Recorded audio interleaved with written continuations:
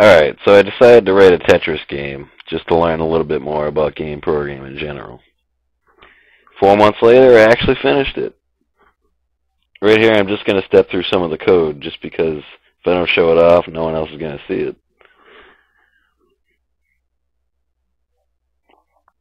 I tried to make it as object-oriented as possible, but I did end up stuffing a lot of things in main, which is usually a no-no. But to be honest, I really just wanted to finish the project and move on to something else because it's Tetris.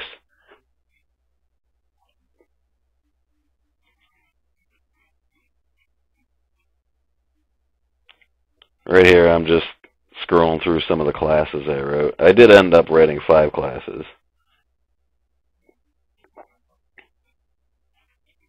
The game keeps track of stats, it keeps track of high score, it saves the high score, it implements levels.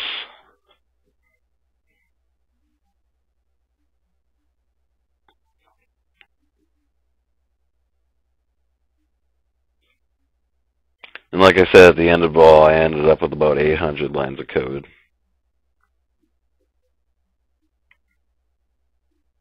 Which is typical of a small game.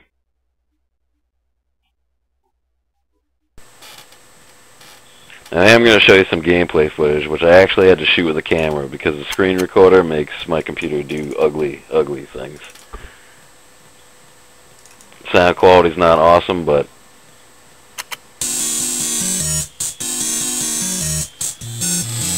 yeah, I stole the music right off the Game Boy version. At this point, I had put too much time into the project to sit down and write original music for it.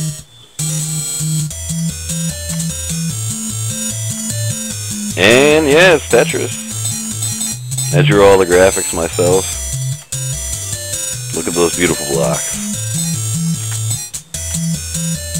The sound effects I also created.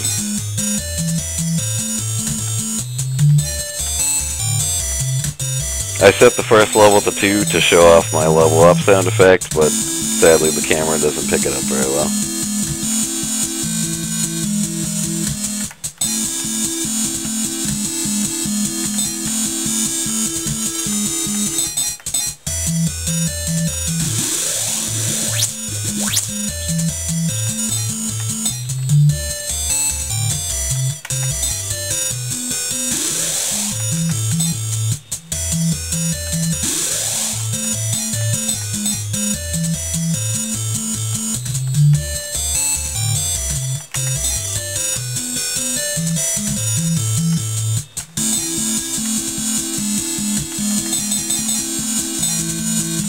I used the old NES font for all the text in the game.